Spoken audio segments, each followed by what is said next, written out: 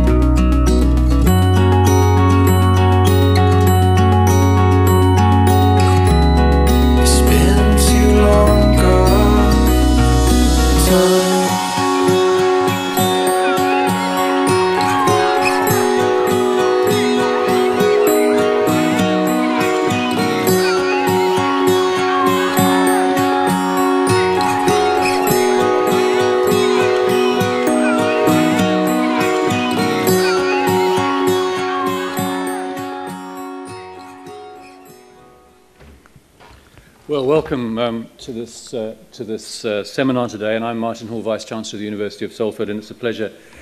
to welcome you all here. I was very reassured by that and other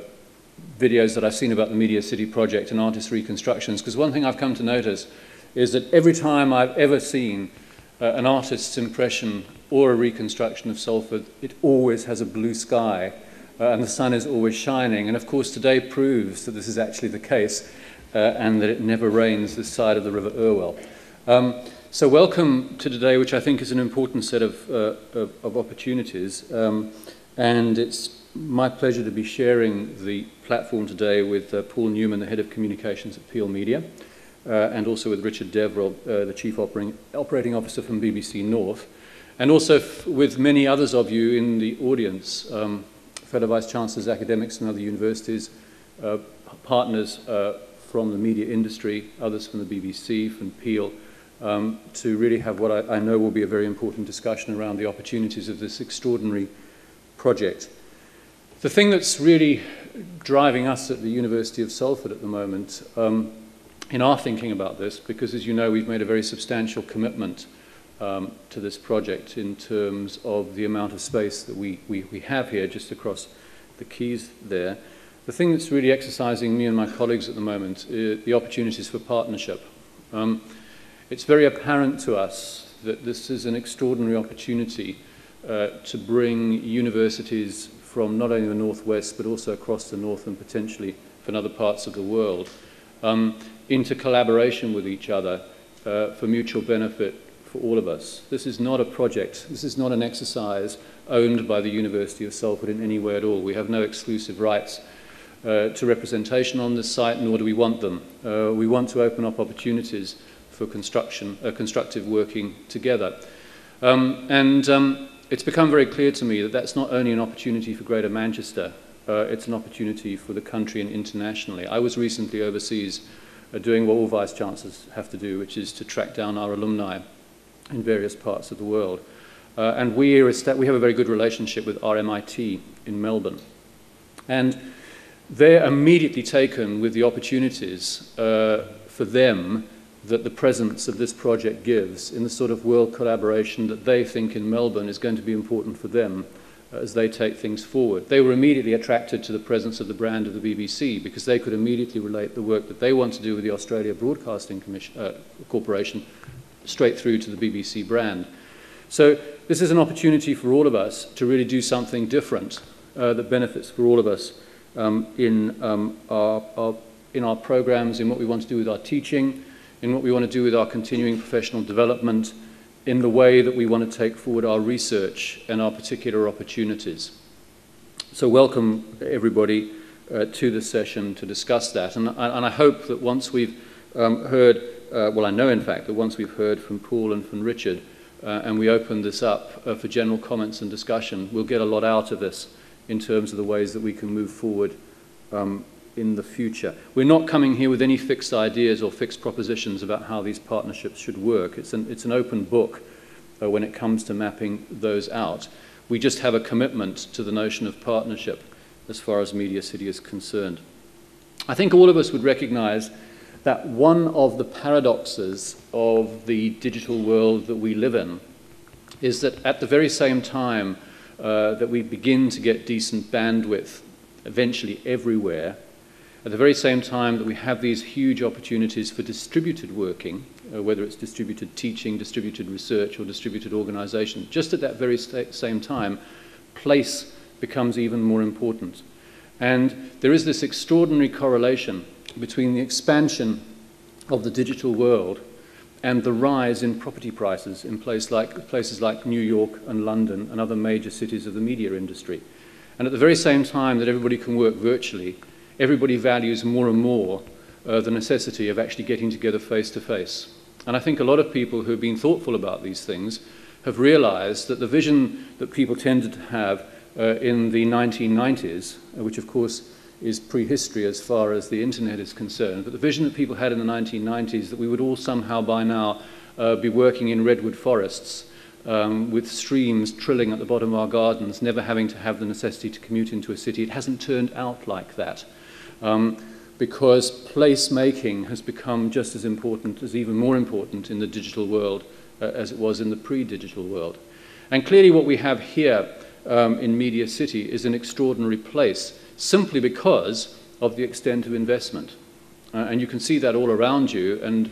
others will be taking you on a little bit of a tour using the extraordinary 300 or almost 180-degree opportunities that we actually have here in the Compass Room to look around at this development. So I think what we will see happening is that Media City will serve as a magnet for making those partnerships real, simply because it's a place that we can get together. And there are still key opportunities for that, and some of the things you'll be hearing about are the opportunities in the Media Enterprise Centre, where it's still pretty well an open book for organizations to become, in quite flexible ways, a part of that. It's also, when we think about partnership, we can also think about partnership without potentially physical relocation or letting or leasing on the premises. We can think about project-based partnership. And we're very proud at the University of Salford to be part of one of those partnerships in the FIRM project, which is funded by a combination of research councils here in the UK, which has brought us together in partnership with universities like Lancaster, Goldsmiths, MIT and Cambridge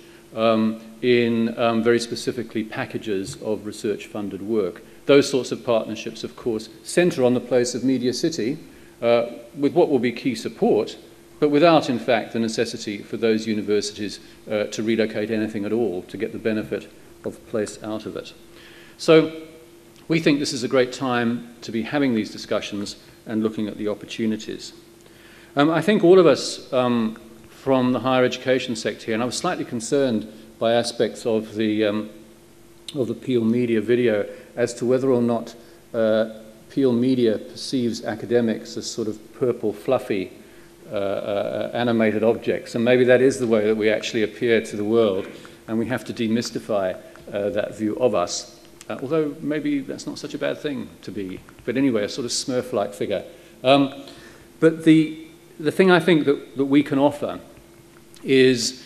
what essentially boils down to a massive idea machine, because all of us, of course, have active researchers who are able to let their imaginations fly in their research work.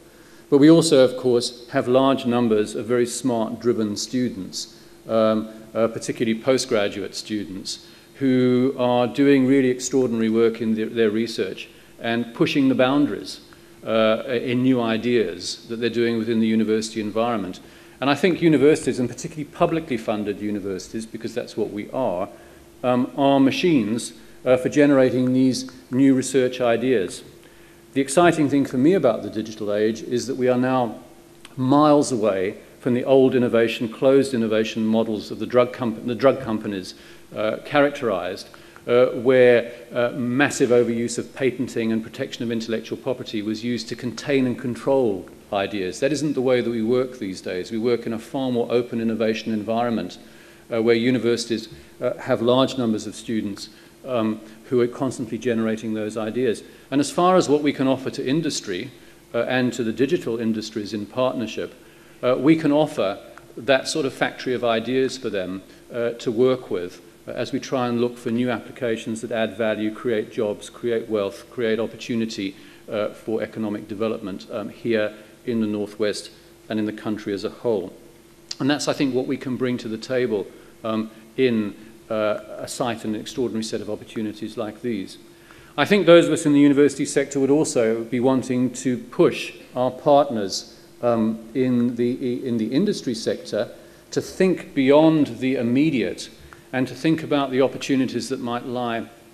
in the future for the use of digital facilities in totally different ways. One of the things that I'm excited about, because at the University of Salford we happen to have a large health and social care faculty, is looking to the future as the costs of health provision become unaffordable outside a primary healthcare base, to look to the future and to ask the question how the sorts of digital technologies that are now exciting people in the broadcast media are going to translate into healthcare as more and more people have to be cared for at home, and as that caring more and more comes to rely on ubiquitous broadband access, allowing hosts of new opportunities to manage people with chronic illnesses, people who are old and who have to live at home in all sorts of ways that at the moment are not imagined. Those, I think, for the digital industries are the sorts of opportunities for lateral thinking that we can offer through effective partnerships in the higher education and research sector. Those are the sorts of ideas, I think, that are beginning to float around. And what we'd hope to do through partnership working is to create opportunities for those ideas to realize themselves, to crystallize, but also to be translated into opportunities for the private sector and the commercial sector and the new digital industries to actually create economic value from them. So that's enough for me, and I think at this particular point I'm going to hand over to Paul. We'll come back to some of these points obviously in the question and answer session and the discussion that we have prior to lunch. But Paul.